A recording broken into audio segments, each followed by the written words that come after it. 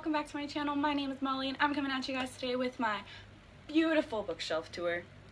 Now, I take a lot of pride in the way my books are organized and the way they are presented on my shelf. And I am just excited for you guys to finally see my pride and joy. My pride and joy. No need for chit chat, let's just get on with the video. So I'll start with a quick overview of my shelves. These top two shelves here are my fantasy, dystopian type genre. This next shelf here is my horror / mystery thriller genre. And the shelf on the left is my deep impact, hit you hard books, I guess. And on the right is books that aren't really books, but you know, they're books still. The next shelf is my fairy tale retelling / fairy tales shelf. And my last shelf is my contemporary shelf. So we have Six of Crows by Leigh Bardugo, A Court of Thorns and Roses, and A Court of Mist and Fury by Sarah J. Maas. This one's been personally signed to me. Then we have Star Wars The Aftermath by Chuck Wendig, All the Light We Cannot See by Anthony Doerr, Clariel by Garth Nix. Then we have Zodiac by Romina Russell, Afterworlds by Scott Westerfeld, The Fifth Wave and the Infinite Sea by Rick Yancey, and then we have The Infernal Devices, Clockwork Angel, Clockwork Prince, and Clockwork Princess by Cassandra Clare. Then we have Hit and Strike, both by Delilah Dawson, and then we have the Darkest Minds trilogy, Darkest Minds, Never Fade, In the Afterlight, all by Alexandra Bracken. And then we have the Hunger Games trilogy, Hunger Games, Catching Fire, and Mockingjay, all by Suzanne Collins. Then we have the Star Wars trilogy by a bunch of different people. Then we have the Half Bad trilogy by Sally Green, Half Bad, Half Wild, Half Lost. Then we have After the End by Amy Plum. Then we have the Vampire Academy series, Vampire Academy, Frostbite, Shadow Kiss, Blood Promise, Spirit Bound, and Last Sacrifice by Rochelle Mead.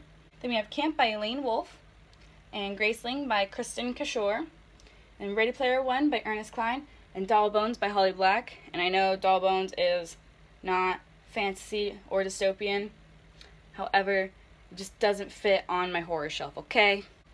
And then we have Mr. Mercedes and Finders Keepers by Stephen King, The Cuckoo's Calling and the Silkworm by Robert Galbraith, or also known as J.K. Rowling.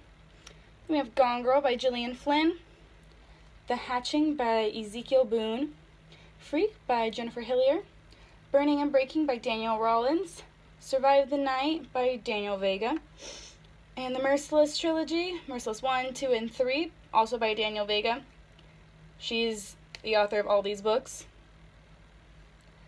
And then we have Dream a Little Dream by Kirsten Gear. We have Nightmares by Jason Segel and Kirsten Miller. And then we have True Irish Ghost Stories. And then we have Trust No One by Paul Cleave, The Girl from the Well and the Suffering by Rena Chupeco. Then we have The Blessed by Tanya Hurley. And we have Miss Peregrine's Home for Peculiar Children and Hollow City by Ransom Riggs. And then we have Between the Devil and the Deep Blue Sea by April Genevieve Tucholk.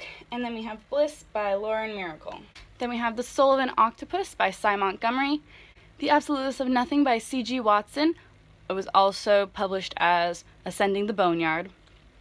Then we have The Absolutely True Diary of a Part-Time Indian by Sherman Alexie, The Giver by Lois Lowry, A Monster Calls by Patrick Ness, Challenger Deep by Neil Shusterman, If You're Reading This by Trent Reedy, Life of Pi by Jan Martel, Heaven is for Real by Todd Burpo, Everything I Never Told You by Celeste Ng. I don't know how to say your last name. And The Outsiders by Essie Hinton. Then we have the biology book by Michael C. Gerald with Gloria E. Gerald.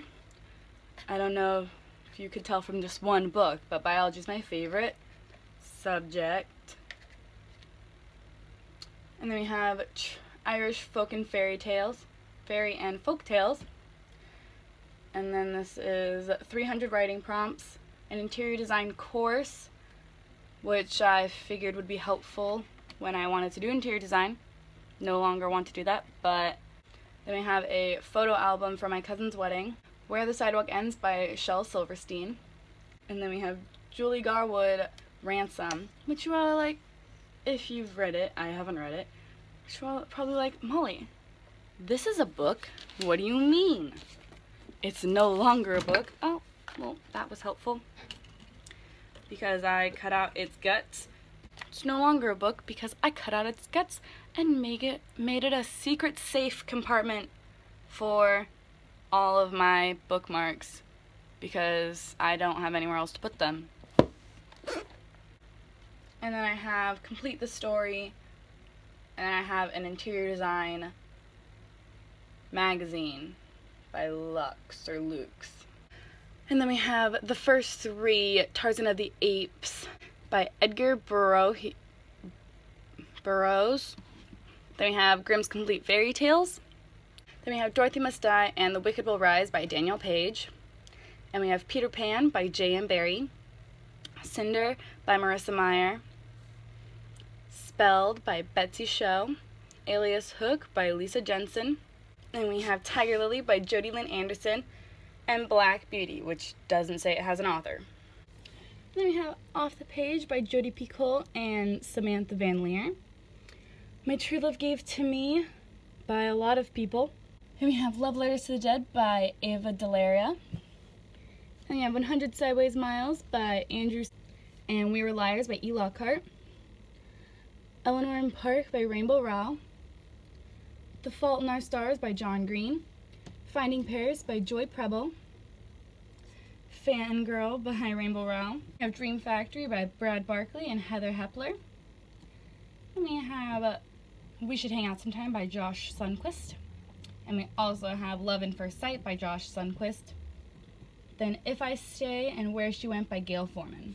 So that is all I have for you guys today. Thank you so much for watching. Please like and subscribe down below, and I will see you in my next video. Bye!